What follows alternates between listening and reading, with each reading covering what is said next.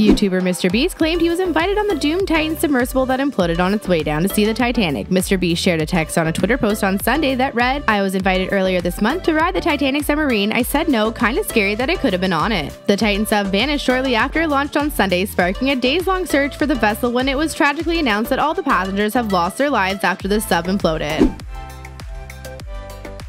We're going to dive into all the drama and controversy. One of the billionaires on the vessel, Haymish Harding's stepson Brian Szasz, has been all over the headlines for his actions while his stepdad was on the sub. His actions caused a lot of outrage. I'ma be the way I am until I die. And if you don't like it, die first then.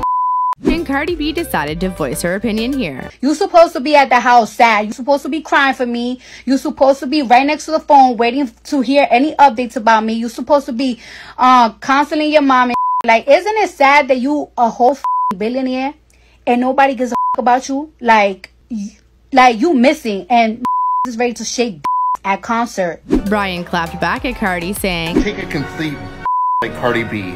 Has no idea what's going on. Her career is in such turmoil, she needs clout off other people's suffering. My mom has to take care of 2 kids. Cardi B, like, grow up, get some class, like, you're tasteless."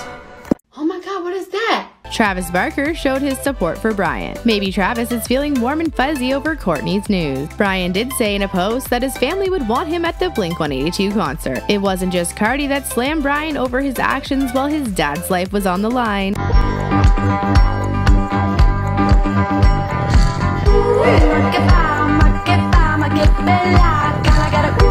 And attending the Blink-182 concert wasn't the only thing Brian was getting heat for. Brian was back on Twitter Wednesday, first asking his followers to continue to think of his family, writing, "Please keep my family in your prayers." However, about 30 minutes later, his attention shifted to streamer and OF adult model Bria, who posted a picture of herself in a bikini with the caption, "Can I sit on you?" Brian, clearly into the pic, reposted it and replied, "Yes, please." Of course, Brian's comment section started to pop off following the post. And Brian didn't stop there. A few days later, we found this tweet where he's wishing his stepdad a happy birthday and asking if any thick ladies want to comfort him tonight. Whether people agree with Brian's actions, it's very tragic what happened to those on board the sub and their family. So it was supposed to be Shazad and I going down, but